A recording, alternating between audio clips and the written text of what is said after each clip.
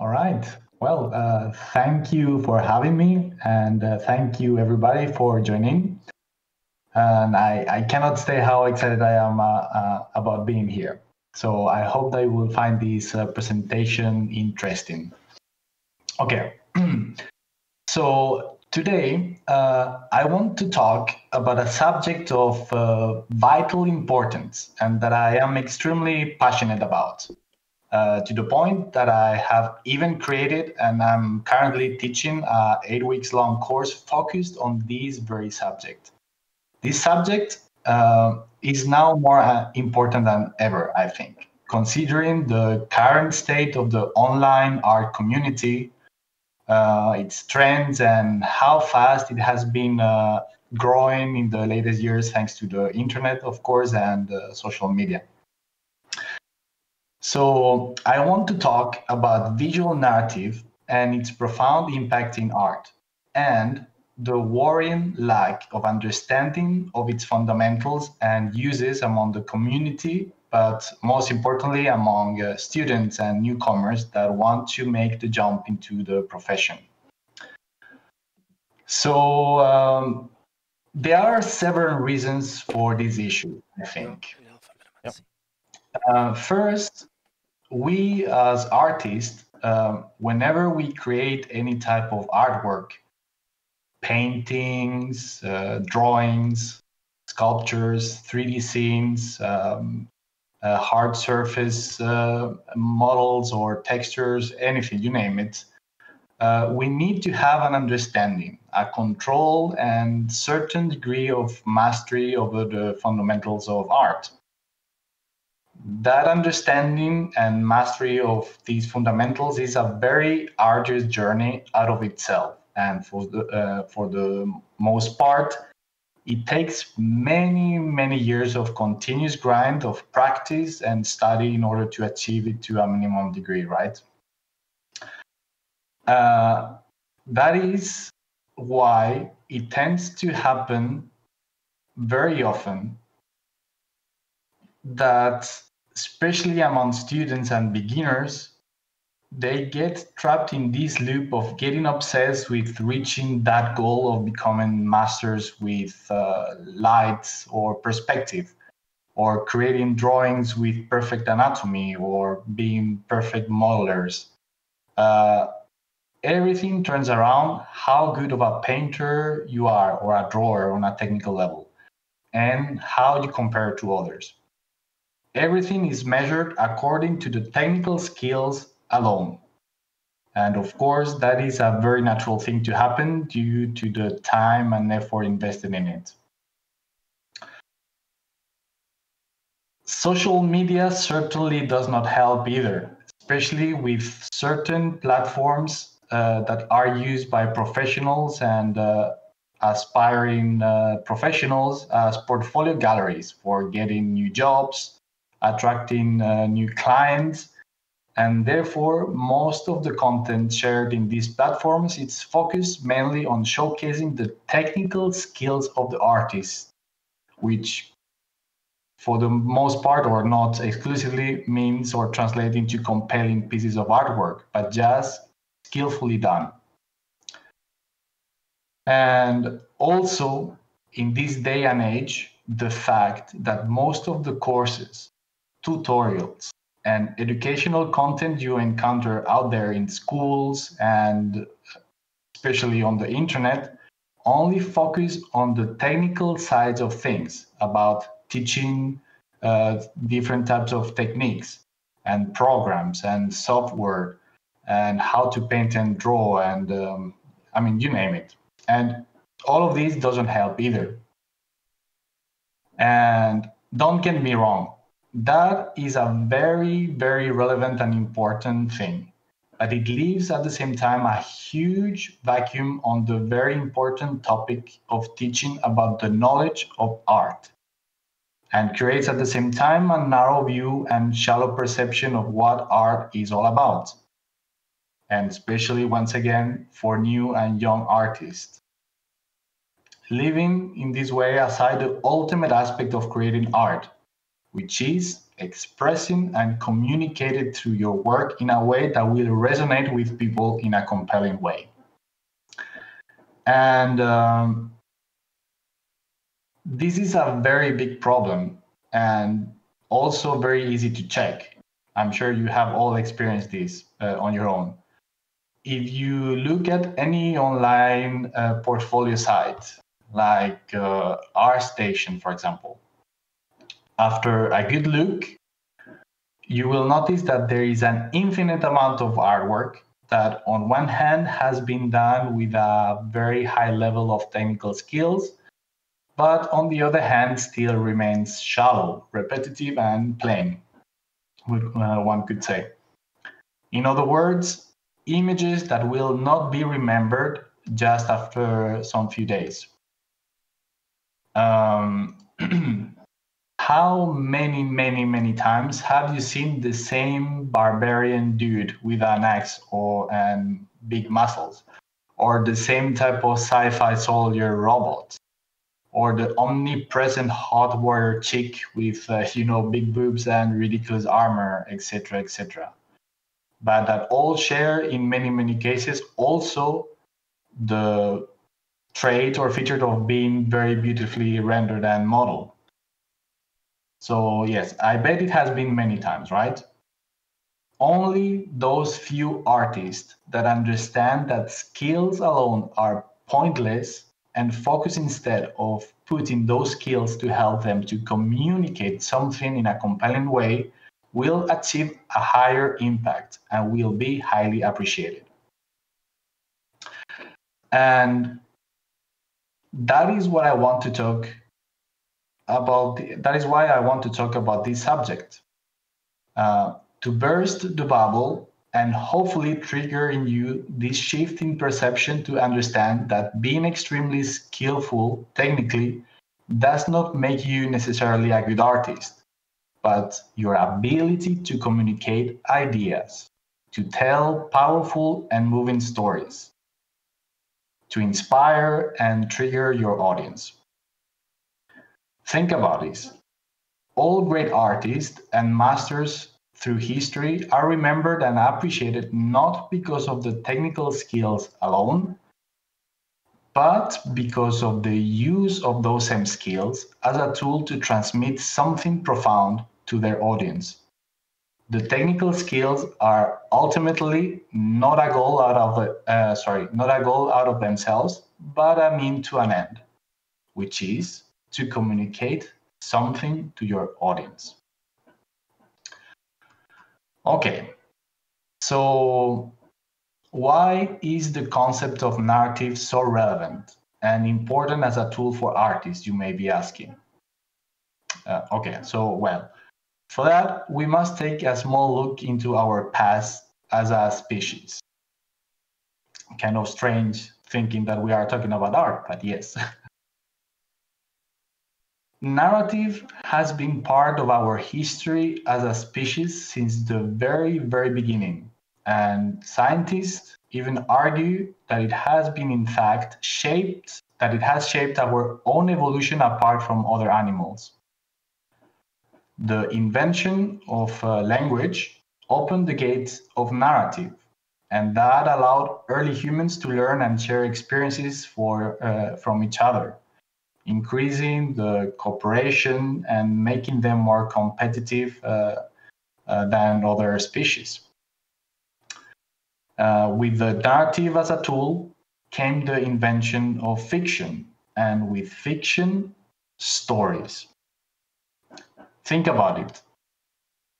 Our ancestors, like many hundreds, thousands of years, I'm not sure at the moment, but yeah, many from the very beginning, they used to gather around the fire and tell stories to each other. They told of the adventures of the day, of their experiences, their fears, their struggles, and of course their hopes as well. They shared ancient tales of wisdom, adventures, and learning. Through the stories, they made sense of their lives and the world around them. They created and shared a sense of purpose and educated one another about their history and their destiny. And stories are constructed by narratives. Our relation with stories as a species is so profound that as stories are the product of our mind are also the product of stories as we think, dream, and understand the world around us through stories. It is actually quite insane if you think about it. Stories have shaped our mind through evolution, resulting in the human brain being literally wired for stories. We could say that we, the human species, we process our world in narrative. And that is why narrative is potentially our biggest and more powerful tool as artists. Let's see. If we use a metaphor here that we can see here, think of artists that don't use narrative in their work as primitive apes struggling to survive. And narratives as the ultimate tool for survival and domination in the wild and dangerous world of artistic evolution.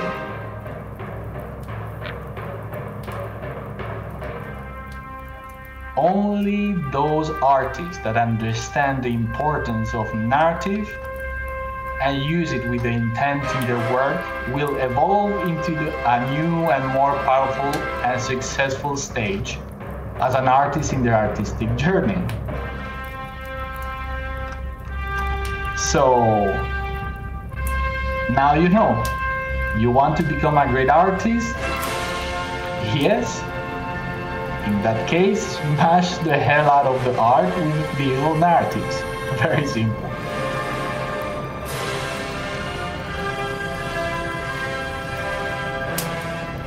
That passion, how he constructs those narratives, my goodness, look at him. Yeah, bring it, those narratives, there you go. Come on, yeah. You will become a master, you will be remembering history. There you go. All right. So, okay.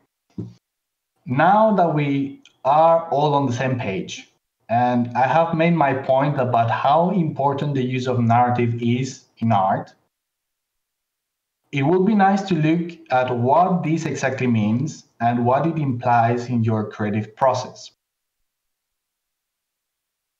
For that, you must understand and shift your view to change your perspective about the role of technical skills and the use of the fundamentals of art. And this is the key, guys. So please pay attention. As we have discussed already, achieving technical mastery over the fundamentals of art should not be your ultimate goal as an artist, but how you use them. The intention under which you use them. You need to start thinking and viewing these fundamentals only as tools at your disposal, tools to communicate something compelling to your audience. Could be a story, could be a mood, a feeling, an idea, you name it. If I use another metaphor here, let's say that you are a writer. In order to write, you need to know, understand, and master the fundamentals of reading and writing, right? So that would be, well, first, knowing your alphabet, knowing how to combine the letters to create words. Then you will need to master orthography to spell these words correctly and grammar to build sentences with a structure and meaning. Then you will also need to learn an extensive vocabulary to use in your sentences. All of these are your fundamentals, which takes a very long time to learn and master. Just think about how many years it takes for people to learn these things. These would be your equivalent to, in our case with art, to perspective, color theory, anatomy, composition, etc., etc. And if we go into more modern type of things like learning the fundamentals about 3D and more technical stuff. So now at this point, if you as a writer, your ultimate goal is only to write without any mistakes and with perfect grammar, showing, mastery over these fundamentals, you really will not achieve much in the world of literature, right? Any other writer, even writing with misspellings, but that on the other hand has a compelling story to tell, will get much higher and will be remembered and appreciated instead of you.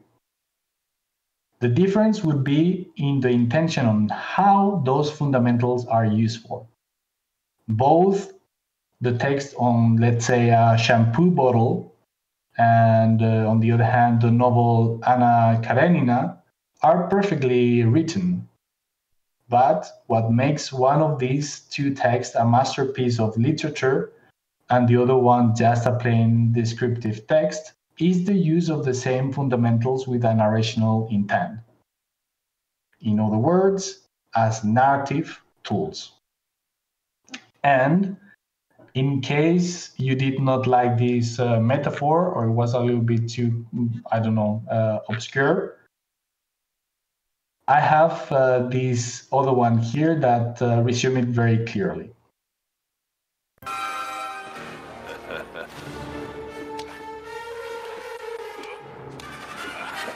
Mute?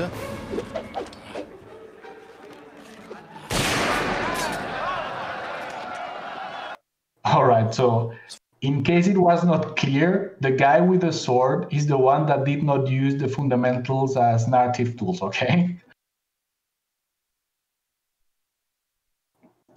All right. So yes, please do not neglect technical skills. Practice a lot and aim to master those fundamentals. But never forget that those skills are just a means to an end. A set of tools that will help you to communicate in the best possible way with your audience. And the more fundamentals you understand and master, the more tools you will have at your disposal. But at the end of the day, everything will come to how you use those tools. In our case, with visual arts, those fundamentals to use as narrative tools are going to be quite many. Each of them with their specific purpose and with different strengths and limitations depending on the narrative you want to use in your work. So let's take a look. So I'm just going to go very fast, like an overview. So first, we have probably the most important of them, and the one that will have the higher impact, composition. No image and narrative will be successful without a careful plan and design composition to support it. And this fundamental is extremely huge and deep. So yeah, there is a lot to talk about it. But yeah, we will leave it there. Second of these tools, but equally important, is value. Value is a key one, especially if we are talking about painting. but in other type of images as well. And it is what will make your picture read and will set the foundation for volumes and lights, and therefore an extremely powerful narrative tool in your image. Then we have lighting and colors, of course. A very strong tool for narrative, thanks to their inherent suggestive qualities and their capabilities to influence moods. Then, another very important asset in your toolbox for narrative, and sadly and surprisingly, I think, often disregarded as such, and it is the use of characters in your images or films. I mean, it's applied to anything, and it comes with its own type of tools, or one could say subcategory of tools, like proportions and anatomy, visual weight, shapes, acting, comprising posing, gesture, expressions, acting overall, and then clothing and props. In many cases, characters will be the focus of the image or frame or scene on your video, and the actors in it will play a major role in displaying your narrative. So they are extremely powerful narrative tools for you to use as an artist. Another tool at your disposal to help you to reinforce a narrative, and that is also often missed, is the use of artistic styles. Normally regarded just as a personal preference that answers to the subjective taste of the author, but that can become extremely powerful when chosen appropriately to support a given narrative. This tool might seem kind of obvious, especially within the professional world, like film and stuff like that, but it's very, very much missed in many cases in people that are trying to paint and in other areas of art. Then we have symbolism, using all type of visual metaphors from cultural and historical sources. This is also a very powerful narrative tool to use. Then we have also mood and atmosphere, and they are a subtle tool to use, but once again, one that if chosen correctly and with purpose, can create a great impact and in the perception of your narrative by your audience. And last but not least in any way, we have contrast. This one is a special one and difficult to classify among all the previous ones. And the reason for that is because contrast is a constant concept used within all the fundamentals we have seen already. So yes, once again, the important thing is to start viewing the fundamentals of art not as tools to just construct visually appealing images, which they of course are as well, but most importantly as narrative tools. You start to see a trend here, right? But since, like I was saying on the beginning, since there is little time for this presentation, I will not dive further into them, even though there is tons of things to talk about it. And I'm not going to talk either about many of the other concepts and subjects relevant to the topic.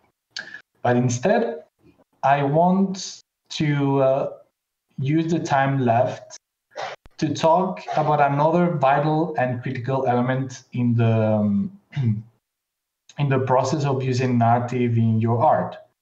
And that is the core of the problem we are discussing regarding just having pretty images, but that are shallow and empty.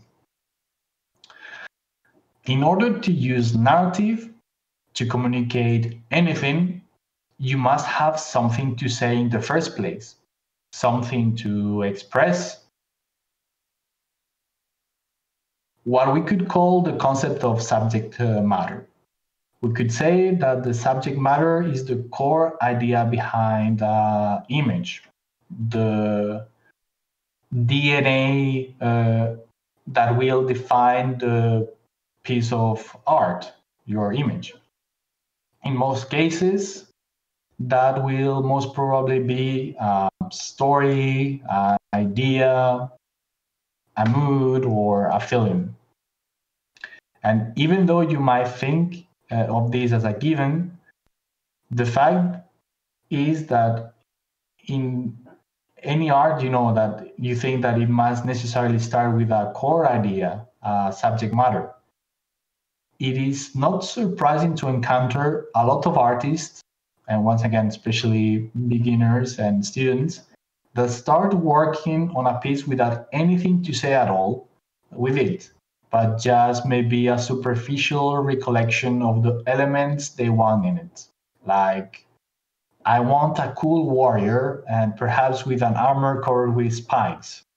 Or, I don't know, a couple, a man and a woman sitting on a bench and some type of blue color, etc., etc.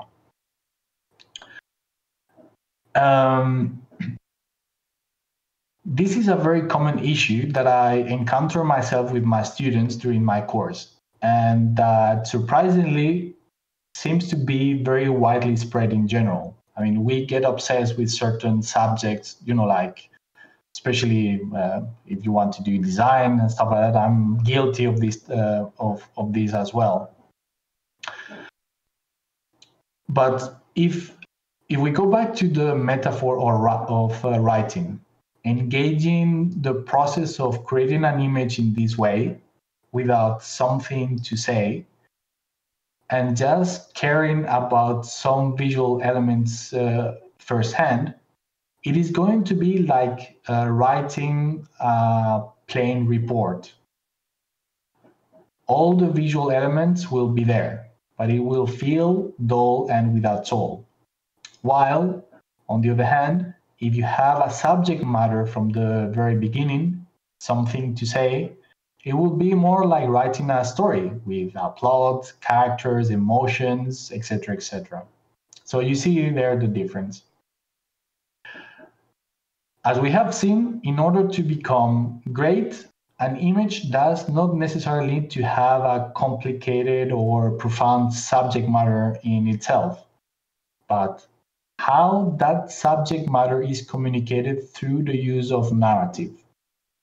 There are plenty of masterpieces where the subject matter is simple and straightforward, but what elevates it to greatness is the visual narrative used by the author to communicate it.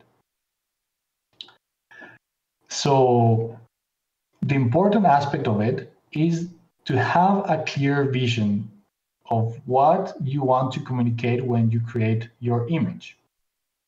Because by doing so, regardless of what it is that you want to express, an abstract idea, a mood, a story, etc., etc., it will allow you to focus all your creative energy choosing the best suited narrative for them, and hopefully managing to elevate it to a level of greatness, instead of working blindly and hoping for a happy accident to occur.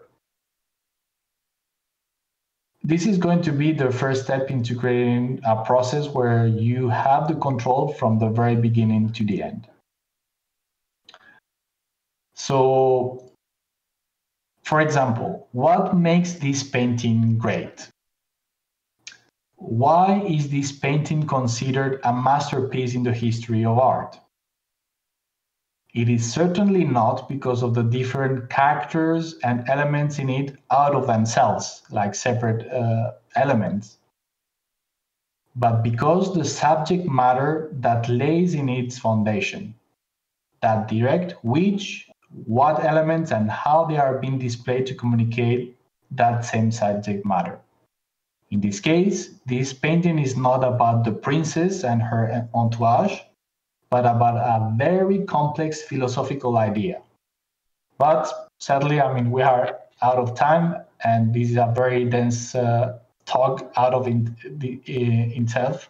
So we'll leave here since there is no much time left now. So yes, thanks a lot. And of course, if you are interested in the subject and want to learn more, I encourage you to check my course about narrative illustration and characters that I'm lecturing at CGMA.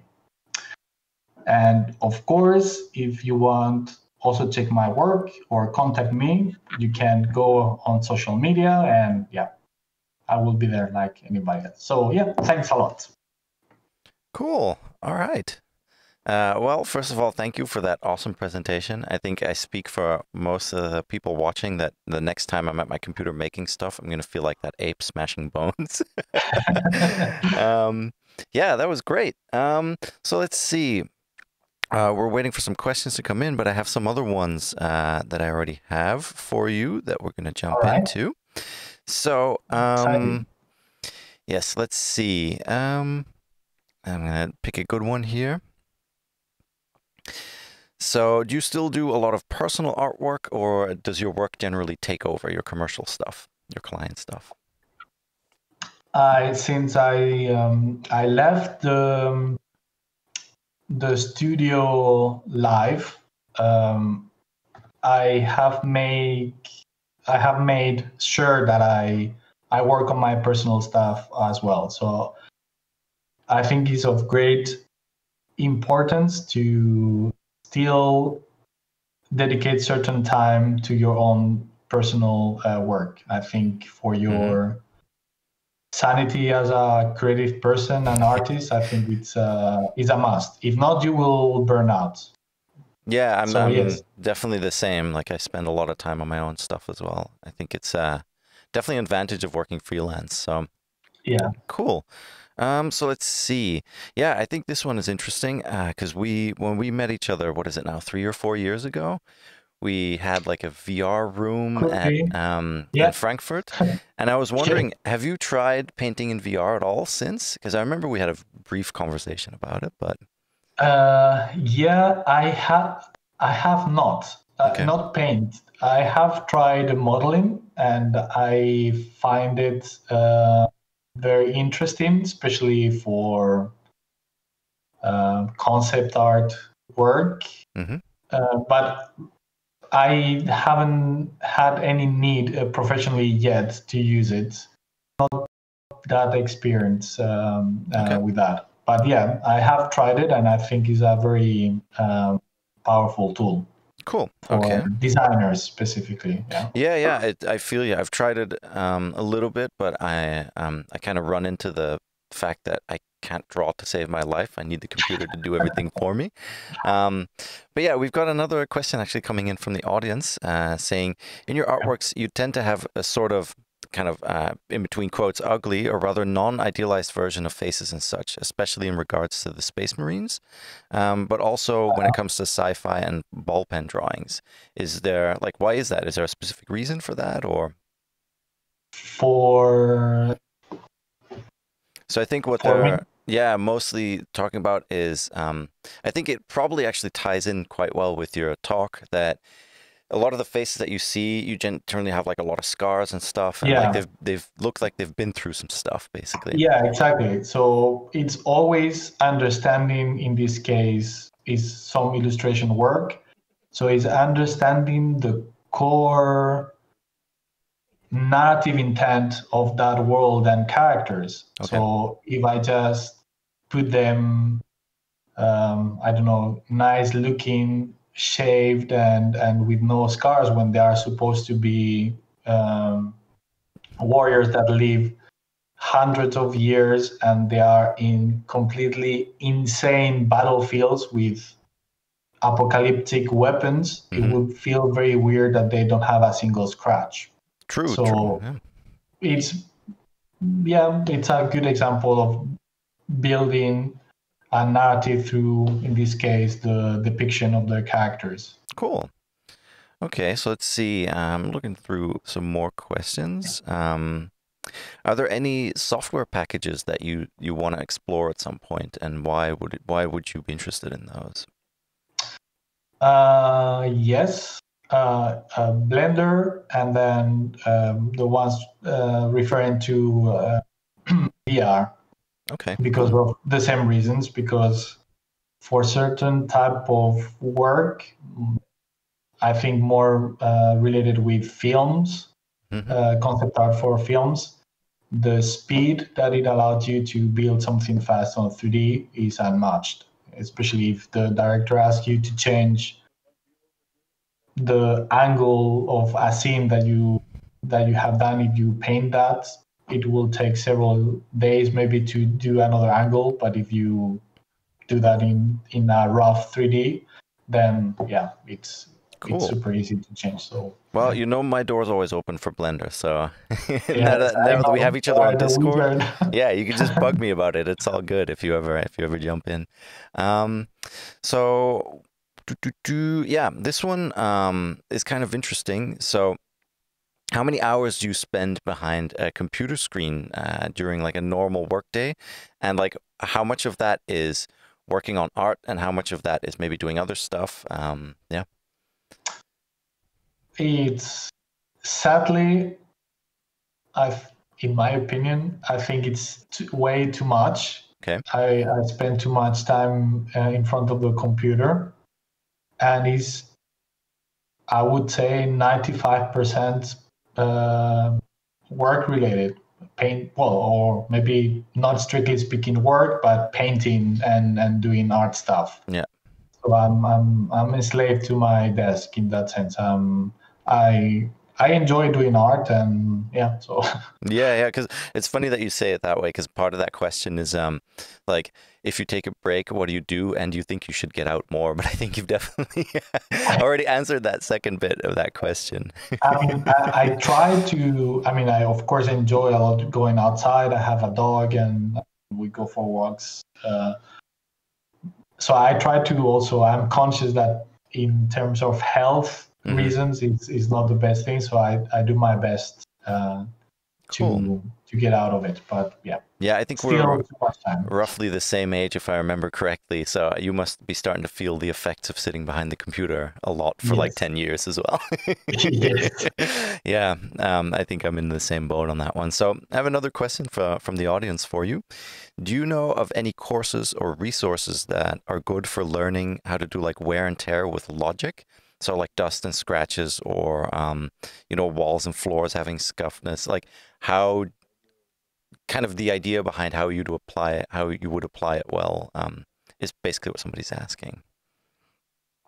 Well, that's very specific, and I'm not sure I have an answer to that. A Hmm. specific course about that, I'm Yeah, not or even sure. just like resources or yeah, other things that you use to kind of get a feel for it.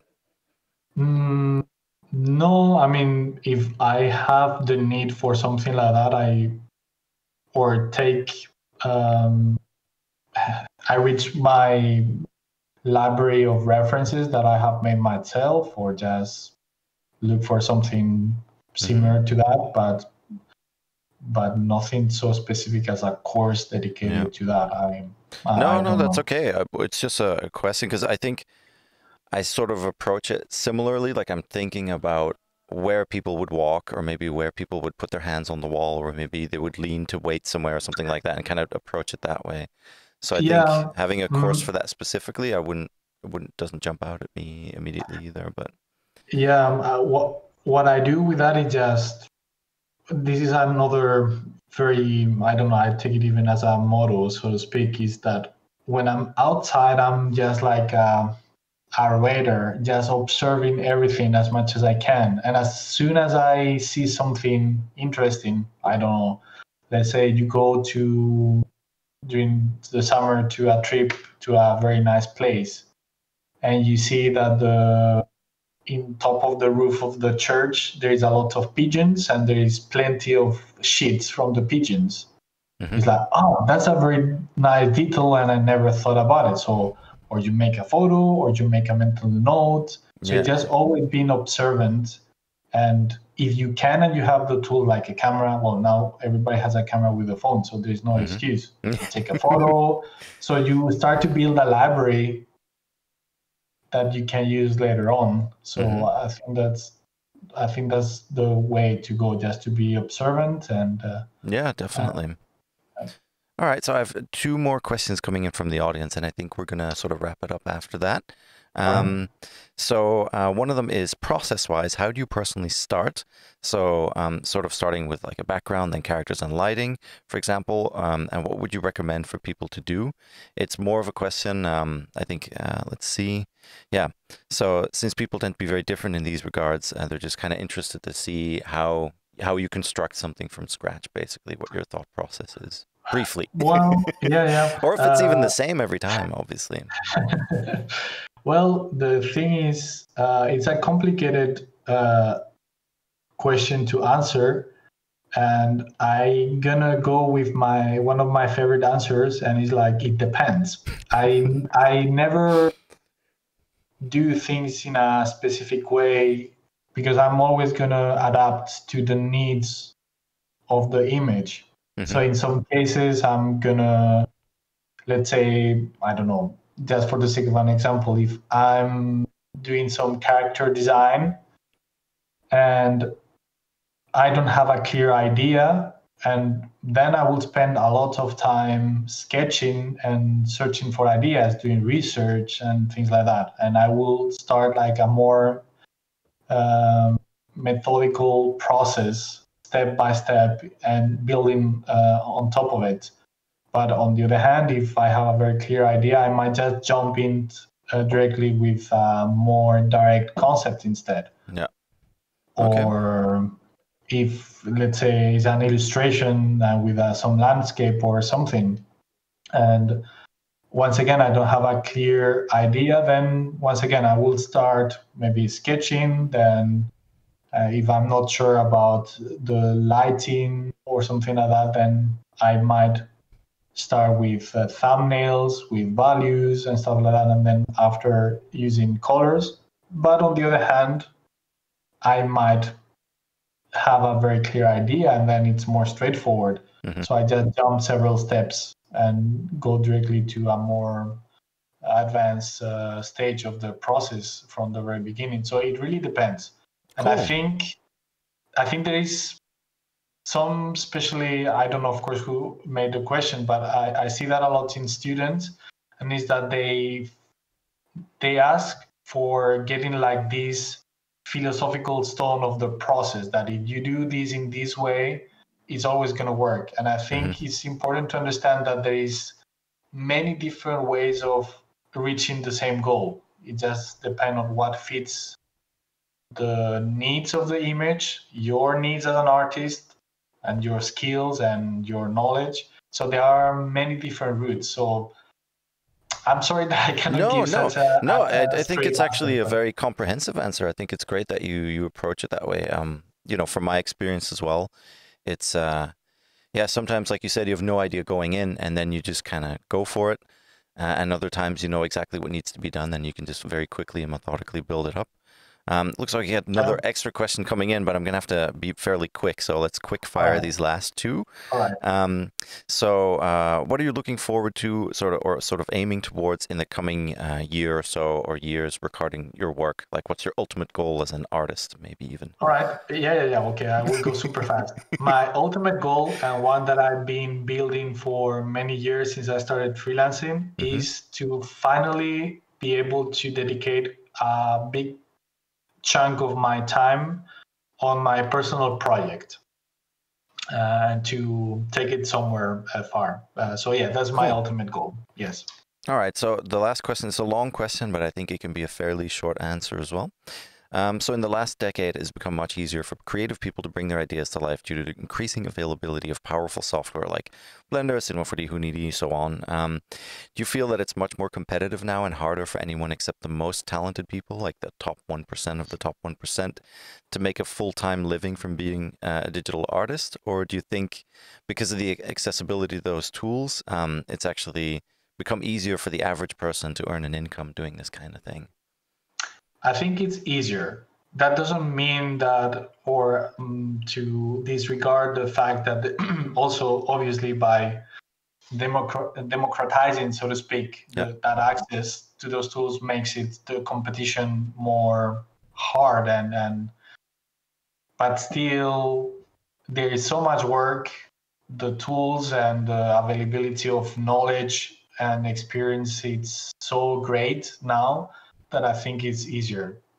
But once again, I mean, still, of course, there's with its challenges with this competition side of things.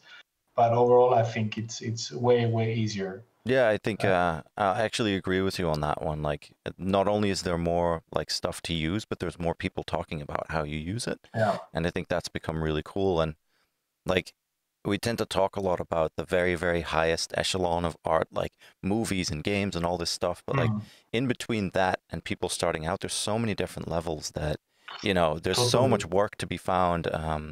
If you don't have anything specific in mind, like whether it's a more corporate route or advertising route or whatever, there's so much stuff. So I definitely agree with you on that one. It's so much work. Yeah, for sure. All right, I think we're going to wrap it up on this one. So again, thanks for being here, man. It was awesome seeing you again. It has been a pleasure. Yeah, for sure. It was an awesome talk as well. I think people really enjoyed it and really struck a chord. Well, I hope so. Yeah, no worries.